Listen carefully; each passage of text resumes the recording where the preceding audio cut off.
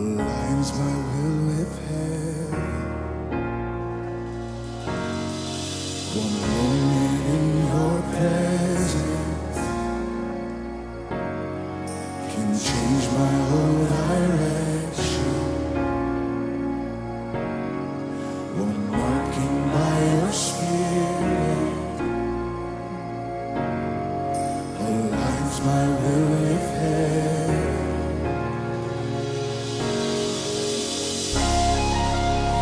Here I am, use me, Lord, and I lay down my life for yours. Here I am, use me, Lord, and I lay down my life for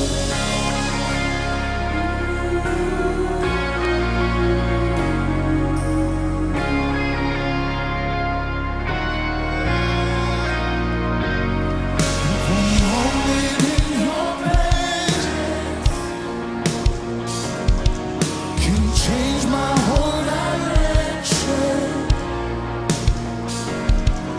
One marking by your spirit aligns my will with heaven. Say here I am, choose me, Lord, and I lay down my life for yours. And here I am, choose me, Lord, and I lay down my life for yours. Lay it down, lay it down.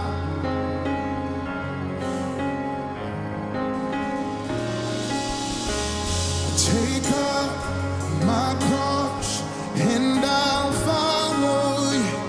Take up my cross and I'll follow you. Take up my cross and I'll follow you. Take up my cross and I'll follow you. Take up my cross and I'll follow you. Take up my cross and I'll follow you. Take up my cross and I'll follow you. And I'll follow you. And here I am, choose me, Lord. I lay down my life for yours. Here I am, choose me, Lord. I lay down my life for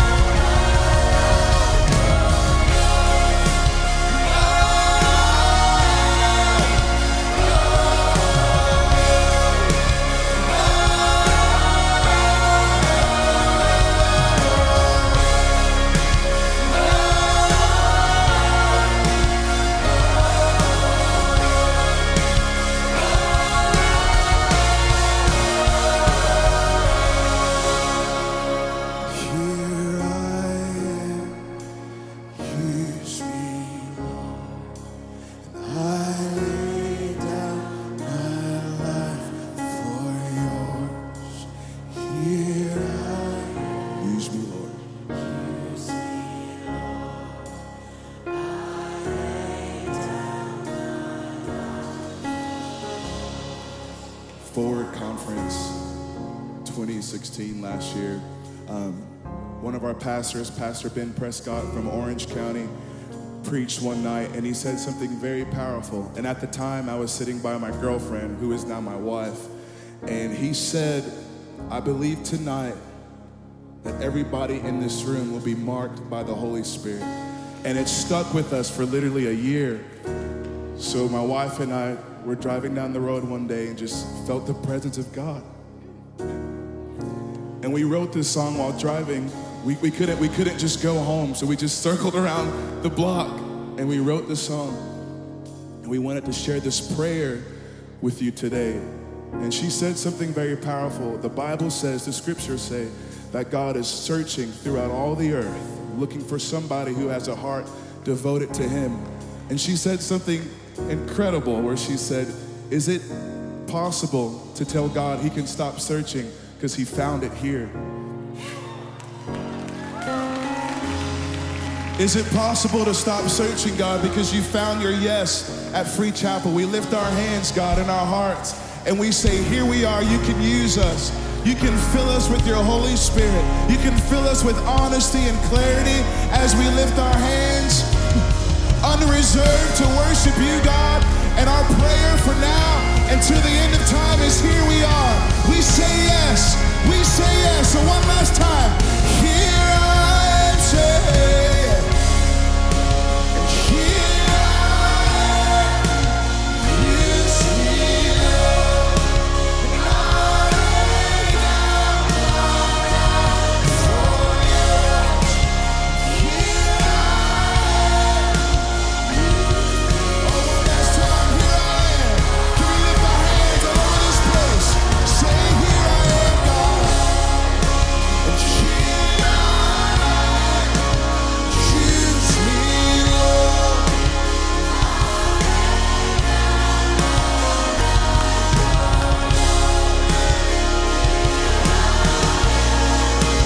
life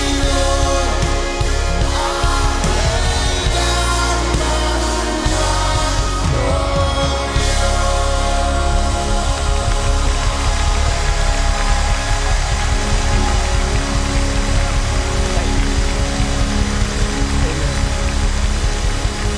Will you just stand up where you are? If you can, would you stand up where you are? When we were singing that chorus, it just dawned on me. Maybe you arranged it. Maybe you were thinking about it.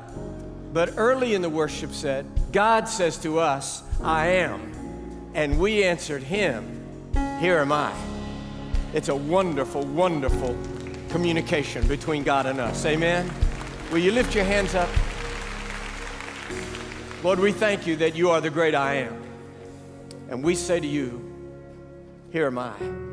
Use me, send me, call me, speak to me, transform me, mark me, claim me. I thank you, God, that you are the great I am. And we can say to you in all humility, here am I. Use us. In Jesus' wonderful name, amen.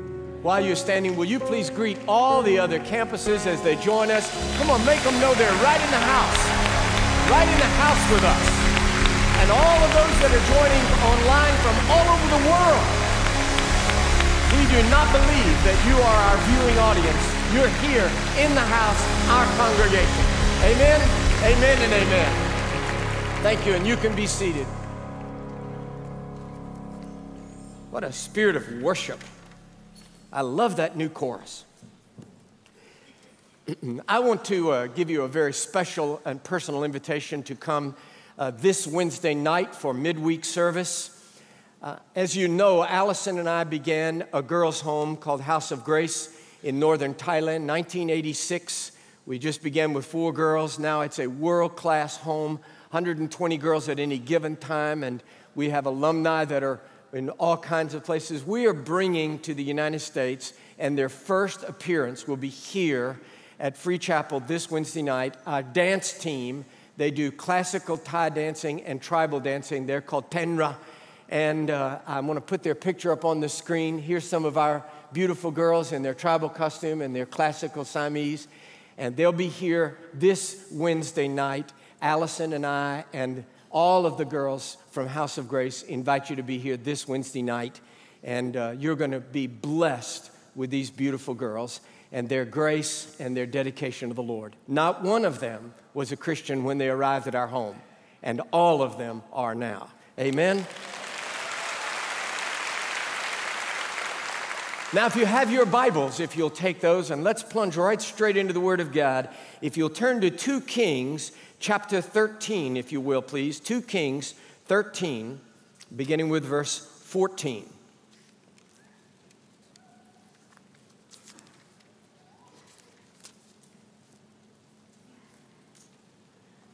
Now Elisha was fallen sick of his sickness, whereof he died, or he was to die. And Joash, the king of Israel, came down unto Elisha and wept over his face and said, O my father, the chariot of Israel and the horsemen thereof. And Elisha said unto him, Take a bow and arrows. And he took him bow and arrows. And he said to the king of Israel, Put thine hand upon the bow. And he put his hand upon it, and Elisha put his hands upon the king's hands. And he said to him, Open the window eastward. And he opened it. Then Elisha said, Shoot. And he shot. And he said, The arrow of the Lord's deliverance, and the arrow of deliverance from Syria. For thou shalt smite the Syrians in Aphek, and thou shalt have them consumed. And he said, Now take the arrows. And he took them. And he said unto the king of Israel, Smite upon the ground. And he smote thrice and stayed. And the man of God was wroth with him, angry with him, and said, Thou shouldst have smitten 5 or 6 times. Then hadst thou smitten Syria till thou had consumed it. Whereas now thou shalt smite Syria but thrice. And Elisha died, and they buried him. And the bands of the Moabites invaded the land at the coming of the year. Now, if you will, I just want to read on to verse 25, but the story shifts. And it came to pass, as they were burying a man, that behold, they spied a band of men, raiders, bandits, and they just cast the man into the sepulchre of Elisha. And when the man was let down and touched the bones of Elisha, he revived and stood up on his feet. But Hazael, the king of Syria, oppressed Israel all the days of Jehoahaz. And the Lord was gracious unto them, and had compassion on them, and had respect unto them because of his covenant with Abraham, Isaac, and Jacob. And he would not destroy them, neither cast he them from his presence as yet. So Hazael, the king of Syria, died, and Ben-Hadad, his son, reigned in his stead. And Jehoash, the son of Joahaz, took again out of the hand of Ben-Hadad, the son of Hazael, the cities which he had taken out of the hand of Jehoahaz, his father, by war, 3 times, just as he had smitten arrows. Do you see? 3 times did Joash beat him and recover the cities of Israel. Now let's pray together. Heavenly Father, in these next few moments, I pray that your Spirit will so deal with us that when we leave here today, we will say, surely the Lord hath touched my spirit. I believe you for it. I thank you for it in advance. In the wonderful name, Jesus, the strong Son of God. Amen. I want to preach this morning a simple message called Asking for More. It depends a great deal on how we understand who God is, what is God like, and what is prayer like. There is a balance, to be sure. On the one hand, we don't want to be greedy, a shopping list, constantly coming to God, give me this, give me this, give me that. On the other hand, some people tend to think of God as the angry and parsimonious headmaster of a poverty-stricken boys' home. And that when we go to him and ask for anything, he's just angry with us. The picture might look something like this video.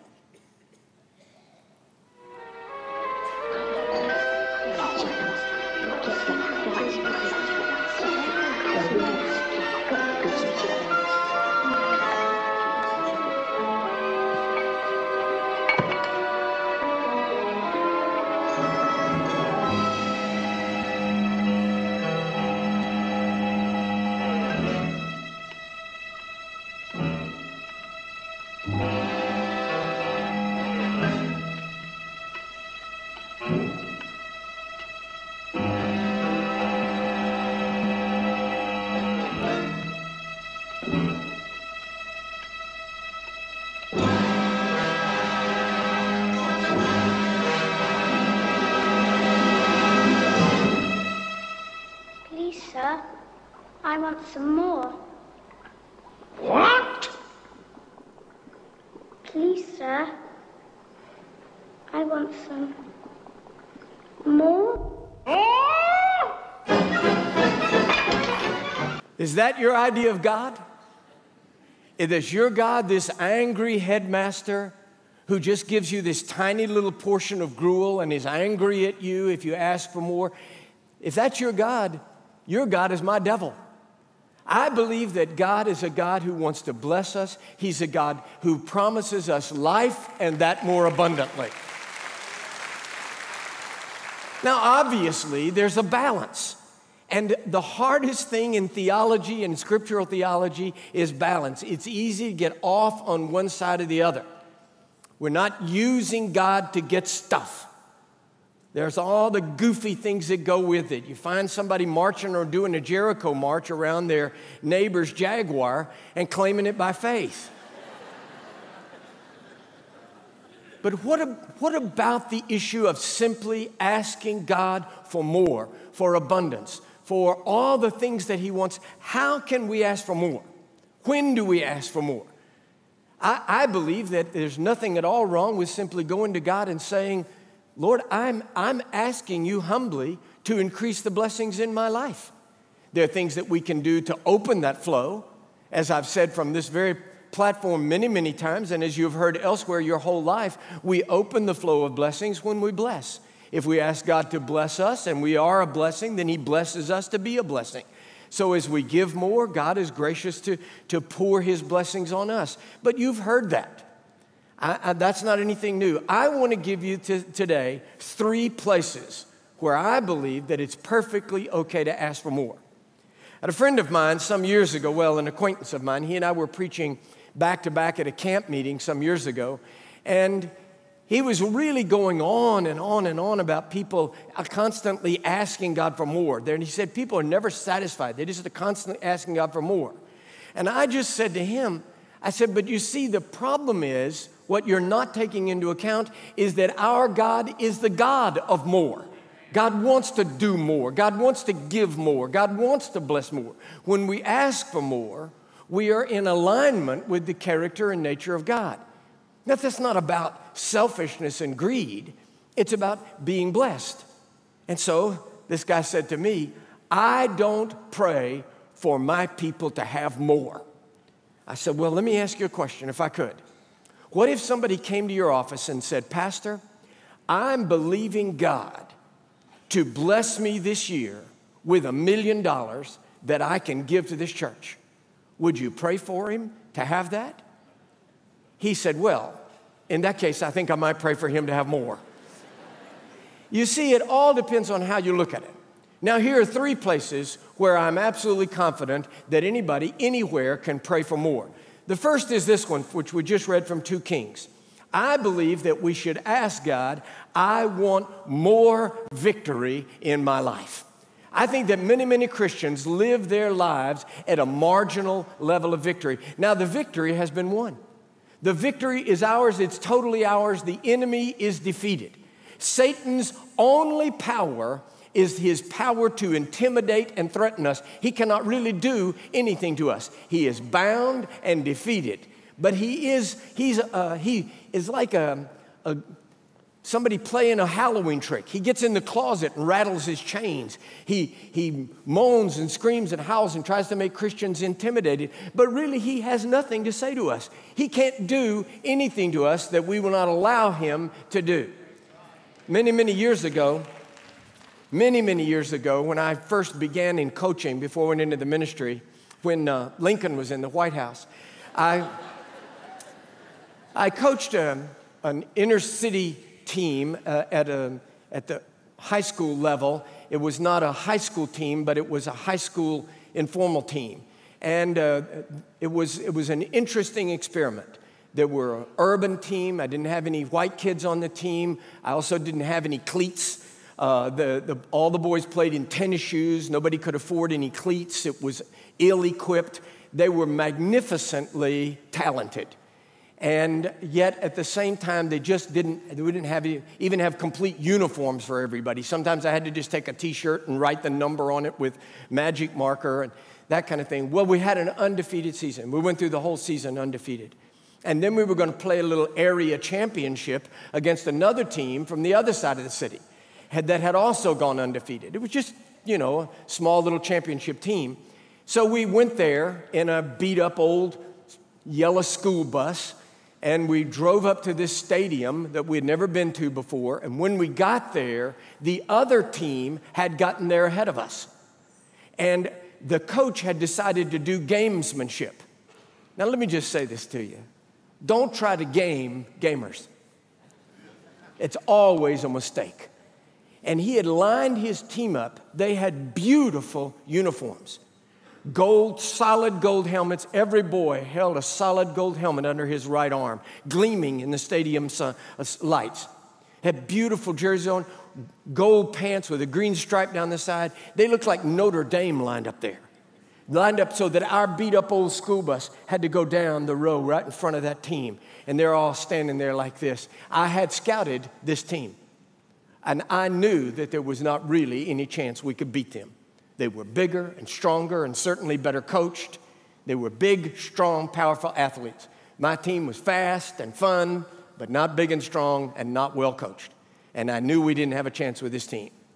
When I saw them all lined up there, I turned to the bus driver and I said, Howard, pull over to the side of the road.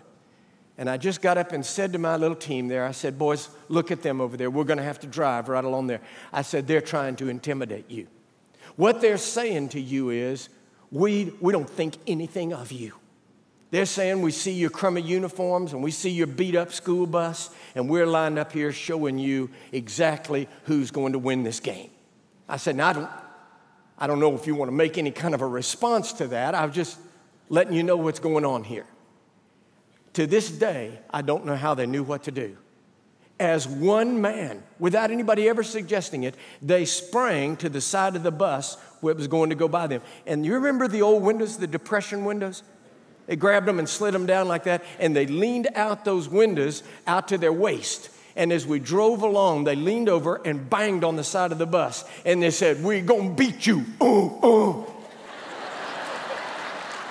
All the way down there, we're going to beat you. And I said, drive slow, Howard, drive slow. And I looked into the eyes of those little boys and I said, we got it. I could read their minds. I looked at the quarterback, number 14. He was talented, big, strong. He could have played any position on the field. And I knew that he could beat us alone.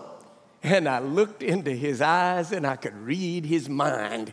He said, oh my God, they've got knives. We beat that team 42-0. They never scored.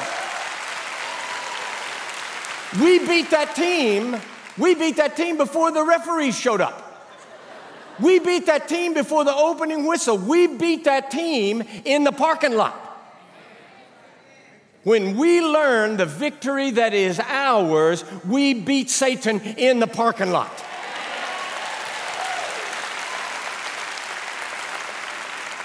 Never settle for good enough. Be bold, be strong, claim your victory. When Elisha hands the king those arrows and he says, now hit the arrows on the ground. And the king says, 1, 2, 3. So how's that? Elisha says, man, why did you stop? Why didn't you do it 5 times or 6 times? There's no magic in the number. He didn't mean just 5 or 6. Why didn't you do it more? That's the whole point. Why didn't you claim more victory? Why were you satisfied with 3 victories? Go on, beat the enemy's senses. Keep pounding the arrows. Ask for more, believe for more, receive more, and claim God's victory more and more areas of your life. Don't let the enemy off the hook.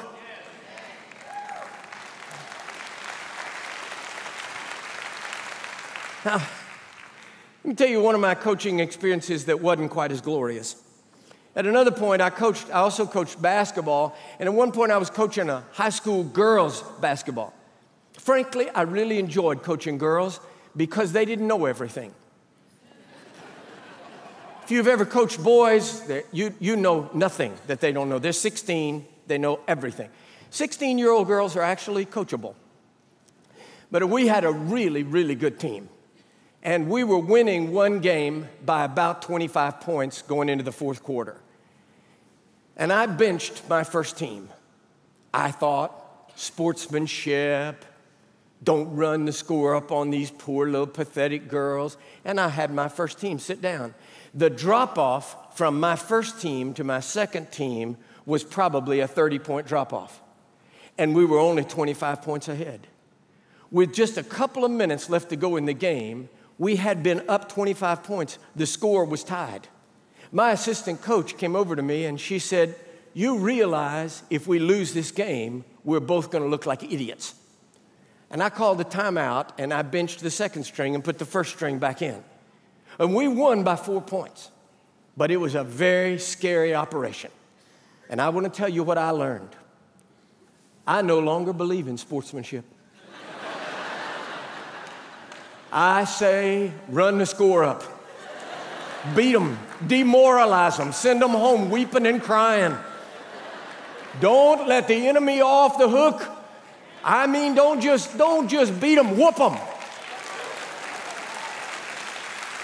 You know, in the name of Jesus. No, it's ministry. It's ministry. Look, if they beat you, God cannot speak to the team that beat you. They get in their bus, they're happy, they're laughing, they're telling jokes. God can't get in their bus. But if you beat them senseless, if you demoralize them, they get in their bus, it's quiet, they're crying and everything. God can access them. That's ministry.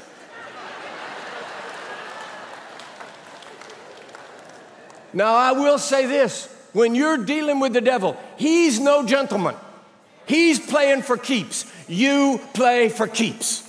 Ask God for more victory in your life. Now, if you will, turn back in 2 Kings, if just a little bit, to 2 Kings chapter 2. These are not in chronological order. I want to speak today on the second session on more anointing. 2 Kings chapter 2, I want to read the first 14 verses. And it came to pass when the Lord would take up Elijah into heaven by a whirlwind, and Elijah went with Elisha from Gilgal. And Elijah said unto Elisha, "Tarry here, wait here, I pray thee, for the Lord hath sent me to Bethel." And Elisha said unto him, "As the Lord liveth and as thy soul liveth, I will not leave thee." So they went down to Bethel. And the sons of the prophets that were at Bethel came forth to Elisha and said unto him, "Knowest thou that the Lord will take away thy master from thy head today?" And he said, "Yes, I know it. Hold your peace." And Elijah said unto him, "Elisha, tarry here, I pray thee, for the Lord hath sent me to Jericho." And Elisha said, "As the Lord liveth and as thy soul liveth, I will not leave thee." So they came to Jericho. And the sons of the prophets that were at Jericho came to Elisha and said unto him, "Knowest thou that the Lord will take away thy master from thy head today?" And he answered, "I know it. Hold your peace." And Elijah said unto him, "Tarry, I pray thee, here, for the Lord hath sent me to Jordan," that is, on the other side of the Jordan River. And he said, "As the Lord liveth and as thy soul liveth, I will not leave thee." And they too went on. And 50 men of the sons of the prophets went and stood to view afar off. And they too stood by Jordan. And Elijah took his mantle and wrapped it together and smote the waters, and they were divided thither, so that the two went over on dry ground. And it came to pass when they were gone over, that Elijah said unto Elisha, "Ask what I shall do for thee before I be taken away." And Elisha said, "I pray thee, let a double portion of thy spirit be upon me." And he said, "Thou hast asked a hard thing.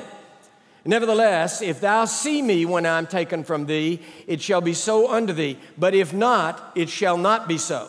And it came to pass as they went on and talked, that behold, there appeared a chariot of fire and horses of fire, and parted them asunder. And Elijah went up by a whirlwind into heaven. And Elisha saw it. And he cried, my father, the chariot of Israel and the horsemen thereof." And he saw him no more. And he took hold of his own clothes and rent them in 2 pieces. And he took up also the mantle of Elijah that fell from him, and went back and stood on the bank of the Jordan. And he took the mantle of Elijah that fell from him and smote the waters, and said, "Where is the God of Elijah?" And when he also had smitten the waters, they parted hither and thither, and Elisha went over. There is a second time that I can assure you God is pleased for you to ask for more anointing, more usefulness, more of the power of God for ministry and effectiveness to live for Him and serve Him. But you must understand, it also means more responsibility. Now, the prophets who had been looking to Elijah, remember as they stopped at Gilgal, they stopped at Bethel, they stopped at Jericho. There were all of these prophets who had received from the Holy Spirit the inspirational revelation that Elijah was about to go to heaven. They all knew it. When Elisha asked for a double portion of Elijah's anointing, he knew that when he came back across the Jordan, back to Gilgal, back to Jericho, back to Bethel, that all of those prophets were going to be looking to him.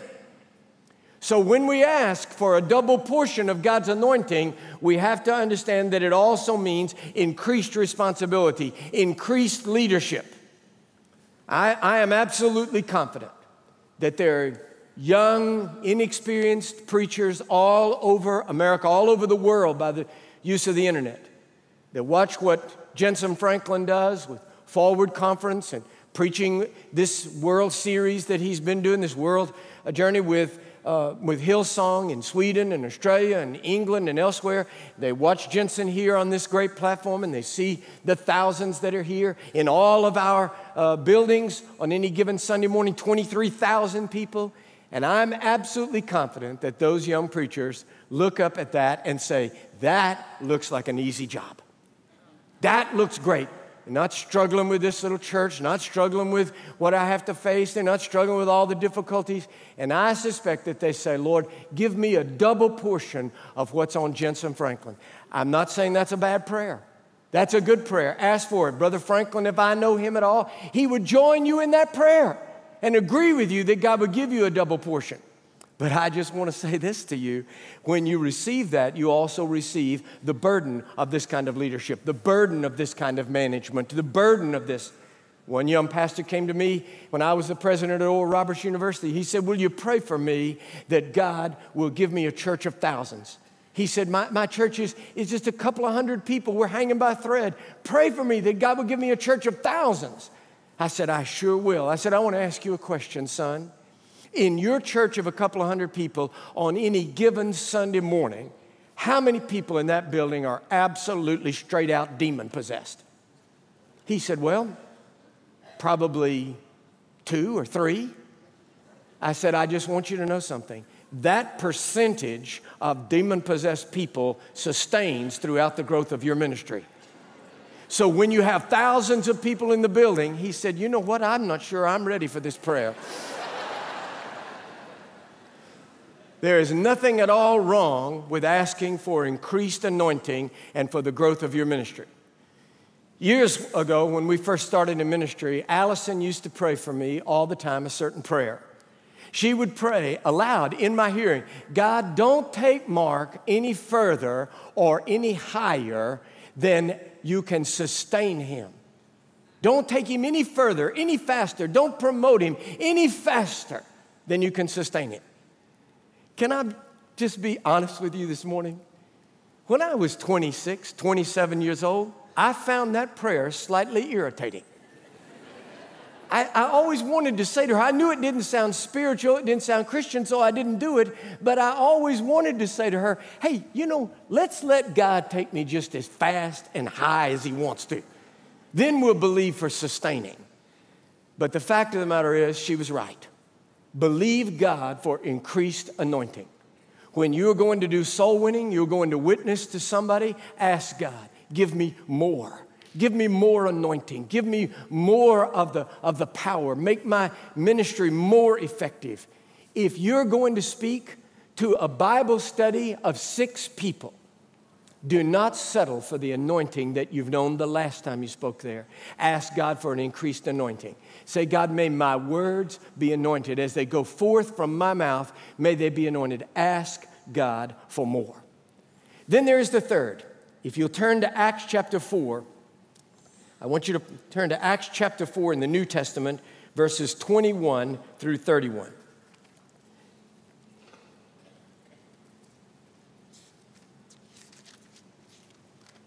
Now, let me just set the scene for you. Peter and John have been arrested. They have been charged with blasphemy. They have been rebuked. They've been hauled before the Sanhedrin, the highest level of religious court.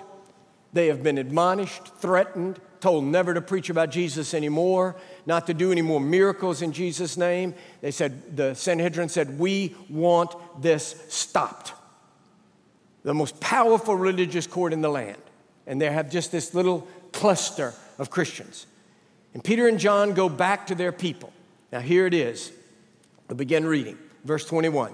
So when they had further threatened them, they let them go, finding nothing how they might punish them because of the people. For all men glorified God for that which was done. For the man was above 40 years old on whom this miracle of healing was shown. And being let go, they went to their own company and reported all that the chief priests and elders had said unto them. Now just pause right there. In other words, they told them the truth. We've been threatened, we've been admonished, and we have been commanded not to preach Jesus or to do any more miracles in his name. They're not lying to the church. They tell the church exactly what has happened. So when they heard that, they lifted up their voice to God with one accord and said, Lord, thou art God, which has made heaven and earth and the sea and all that in them is, who by the mouth of thy servant David hath said, why did the heathen rage and the people imagine vain things? The kings of the earth stood up and the rulers were gathered together against the Lord and against his Christ. For of a truth against thy holy child Jesus, whom thou hast anointed, both Herod and Pontius Pilate with the Gentiles and the people of Israel were gathered together, for to do whatsoever thy hand and thy counsel determined before to be done. And now, Lord, behold their threatenings. Pause again. They're saying, Lord, look what these people are saying to us. Look how they're threatening us. Look at the great danger we're in. Doesn't it seem like the next thing out of their mouths would be, protect us, give us wisdom, show us how to be safe? Doesn't it look like they would say, God, look at all these horrible things that are being threatened against us. God, show us how to find a safe place.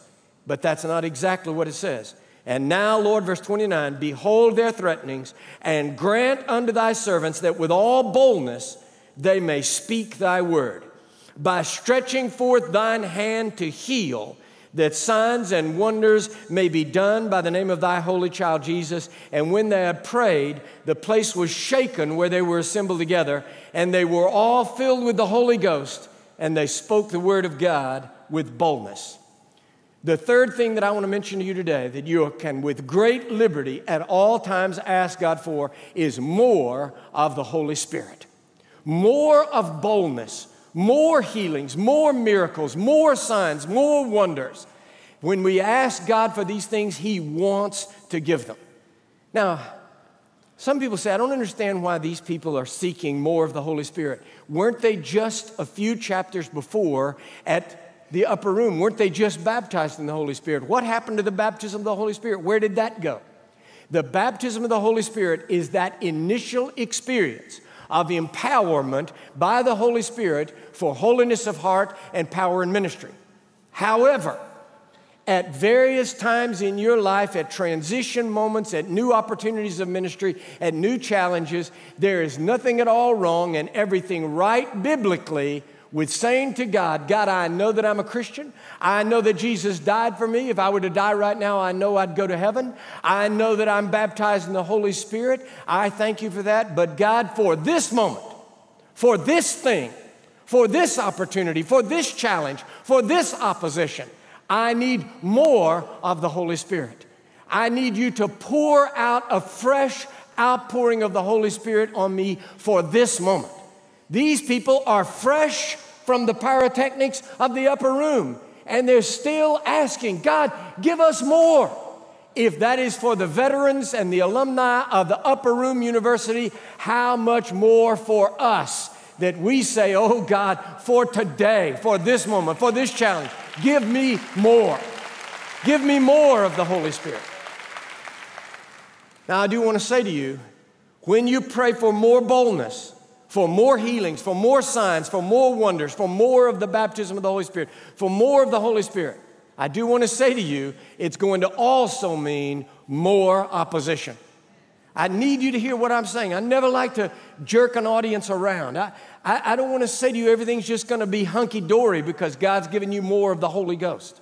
The more blessing, the more anointing, the more power, the more ministry you have, the more opposition will be raised up against you.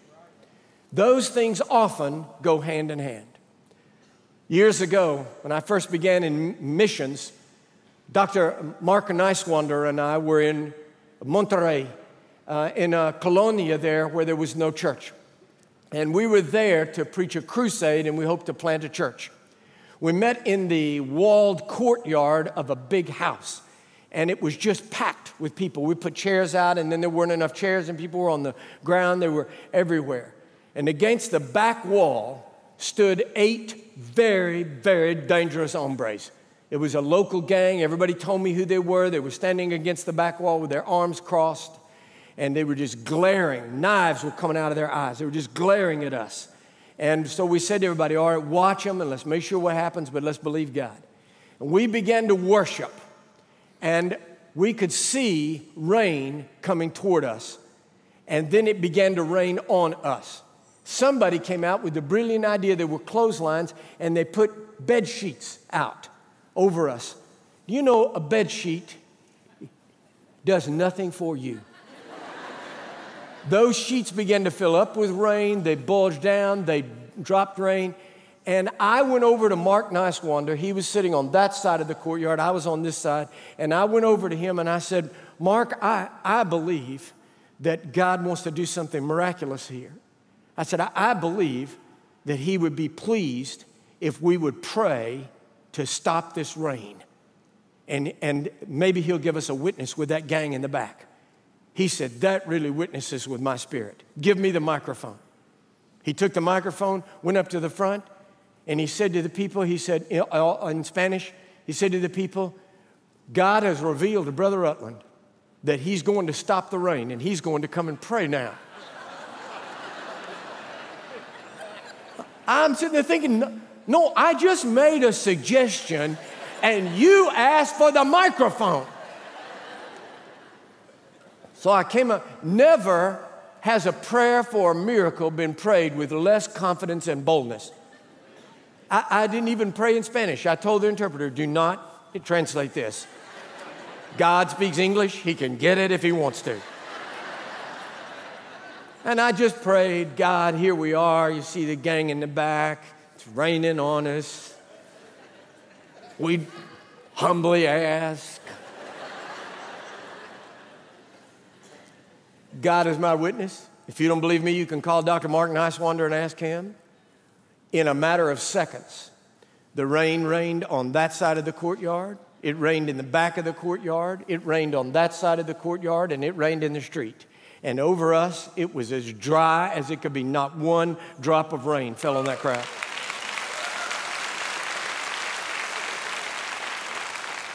Now I was filled with boldness. Said, give the man of God the microphone. And I preached, and I gave the invitation, and I said, the God who can stop the rain can stop the nightmare in your life. And the head of that gang came out and came to the front and gave his life to Christ. The next night, all of the gang members were with him at the front. I'm not 100% sure that they were convicted in their heart. I think it was just that he made them. But the whole gang. 2 years later, I went back to that same colonia, and there was a beautiful Pentecostal church there, El Templo Jerusalem, Jerusalem Temple there. And those 8 gang members were the elders of Temple Jerusalem.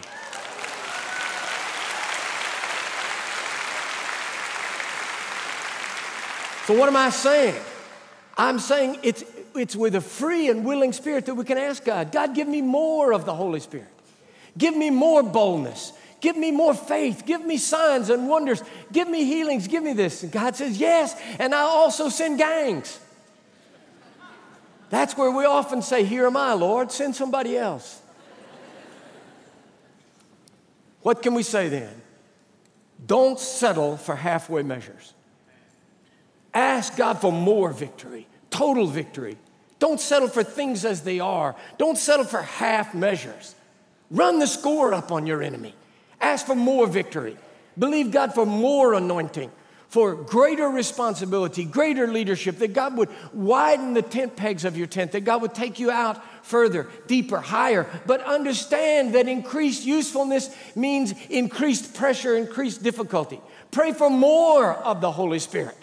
Pray for more boldness, more healings, more signs and wonders. But understand that that opposing forces are not going to delight in what God is doing for you. Can we find the liberty to pray for more? In Genesis chapter 13 and verse 2, God blesses Abraham. It says he is blessed with things and with people and with livestock. In Isaiah chapter 51 verse 2, it says God wants to bless him and increase him. Genesis 26:12, in Genesis 12 through 14, it says, and Isaac or Isaac was blessed and prospered of God. 1 Chronicles 29, it says David was given riches and honor. In 2 Chronicles 17, it says that Jehoshaphat was given riches and honor in abundance.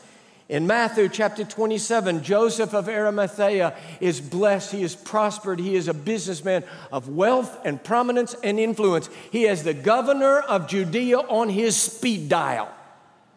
When Jesus' body hangs naked and dead on the cross, it is Joseph of Arimathea who calls up the governor on his speed dial and says, let me take care of the body of Christ. What am I saying to you then? I am saying that God is a God of blessings. We don't have to come like Oliver Twist, fearful up to the throne of God and say, more, please. We don't have to worry that God will be angry. We don't have to worry that God says, who do you think you are asking for more? God is a God of blessings. Please understand the balance. I'm not talking about using God for greed. I'm talking about saying to God, bless me that I may be a blessing. Anoint me that I may be useful. Give me victory that I may walk in victory. Give me more of the Holy Spirit that despite all opposition, I may speak with boldness, the boldness of the Lion of the tribe of Judah. I do not believe that God wants you to live at the level of spiritual, emotional, financial, and relational poverty. I believe that God wants to give you more. I believe this with all my heart.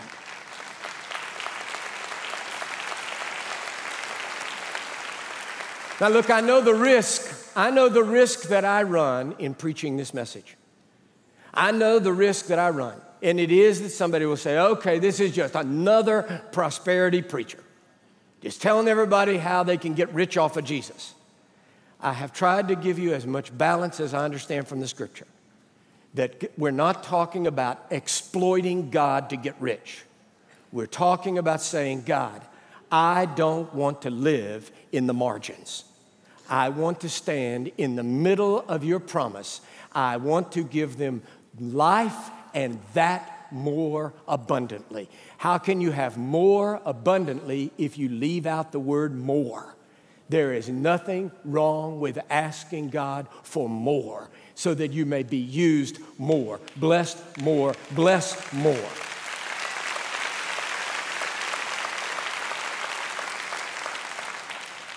I've said this just as clearly as I know how to do. But if there was any way in which I miscommunicated, I'm believing the Holy Spirit will make it clear in your heart. Now, I want to pray for you in just a moment. I'm just going to pray for you right where you are. But if you're sitting there saying to yourself, I just don't believe in this. I'm not going to ask God for more. I'm not going to pray for blessings. I don't believe in that. That's just some kind of cheap gospel. Then don't pray. Then don't pray. I'm not trying to manipulate you or force you into anything. But if you would say, I want to pray that God will bless me in the coming year. Students, faculty, teachers, in this coming school year and in the coming year between now and this date in 2018, if you would say, I want God to bless me more financially, that I can give more than I've ever given in my life. I want God to bless me physically so that I can be stronger to serve Him more than I've ever had in my life. If there's some area of your life, if you say, look, we've had a little ray of sunshine in our family. It's just beginning to come together. We're just starting to have some healing. Why be satisfied with that? Why not say, God, we want more in our family. We want more blessing. We want more unity, more healing. There is nothing wrong with asking God for more unless you're asking the wrong way. And if you want to pray that, and if you want that, I'd like to pray with you. Put my faith with yours, and let's believe God in this coming year. Let's believe God for more. Amen? If you'll bow your heads and close your eyes all over the house. Heavenly Father, we don't want to ask amiss. We want to ask in faith believing and in all humility. We know that our enemy is defeated. We know that you rule and reign on high in the affairs of men. And yet we also know that your word is clear, that we have not because we ask not. And that if we would come before you and pray according to your will, we would have those things for which we pray. And we're believing you, God, for more. Help us to pray according to your will. Now, with your heads bowed and your eyes closed, if you'd say, Dr. Mark, would you please pray for me? Please pray that God will give me more victory. I don't want to settle for the shelf where I am. I want to move up. I want to have more. I want to walk stronger in victory. If that's you, then you raise your hand right where you are. More liberty from bondage, more overcoming power, more ability to defeat the enemy. Thank God. Heavenly Father, we are asking you and we're believing you for more victory. We know the victory is won. We want that victory to be effectuated in our lives more and more and more. And we believe you for it in the wonderful name, Jesus. Now take your hands down and keep your eyes closed. Others will say, will you pray for me, Dr. Mark? Please pray for more anointing, more usefulness in ministry, a double portion of anything I've ever known. Give me the boldness to believe God for signs and wonders and miracles and effectiveness in ministry. Not to make me famous, not to glorify myself, but that I may be more useful to God than I've ever been. I want to pray for more anointing. If that's you, then you raise your hand. Heavenly Father, you see our hands raised. Our hearts are also raised. God, we're not asking you to make us famous or lift us up or shine a light on us. We're only asking, God, give us anointing for ministry. Give us the usefulness, God, that where we lay our hands, when we pray our prayers, when we preach our messages, when we just witness in our place of work, that the words will be anointed, that they would go out and accomplish the purpose for which they were designed. We believe you, God, for more effectiveness in ministry, more anointing than we've ever known. God, I feel led to pray. I know there are preachers and ministers watching all over the world right now. I pray that you increase the anointing upon their lives, upon their ministry, that the next time they preach, even this very day maybe, that next time they preach, that their words would just be sharp and powerful and anointed. And I believe you, God, for the anointing to increase in their churches, church after church after church, nation after nation, knowing, God, knowing that you want to use them in a powerful way. Now take your hands down, but here's the third prayer. If you say, Dr. Mark, will you pray for me? That God will increase the power of the Holy Spirit in my life. I want to be more Spirit-filled, more loving, more forgiving, more of the fruit, more of the gifts. I want more of the Holy Spirit than I've ever known. Why would God be hurt with you for praying that? Lift your hand up if that's what you want. So many. Heavenly Father, we pray not for just tiny little trickles, but the deluge, the river of the Holy Spirit. More and more and more on this church, on our lives, upon the churches that are watching. We pray, God, for an outpouring of the Holy Spirit. More and more and more. We believe you for it, God. Knowing all the time, even as we pray, that more anointing, more victory, more Spirit may also mean more opposition. Give us boldness, signs and wonders, and more of the Holy Spirit. In Jesus' mighty name, the strong Son of God. Amen and amen. Amen. Well, stand up and give the Lord a great praise. Magnify the Lord in this house. Now, will you look right up here? I want to give you a parting blessing. I want to give you a parting blessing. I hope you'll be back on Wednesday night. It's going to be a great service. See our beautiful girls dance. Be here next Sunday. Do not miss this great service of blessing and anointing through Pastor, and it's going to be a great service. Now look right up here. Now may the love of God and the grace of our Lord Jesus Christ and the communion and sweet, sweet fellowship of the Holy Ghost increase unto you more and more, more and more and more, in all blessing and abundance, strength and anointing, blessing and victory. In Jesus' name, God bless you. God bless you, everybody.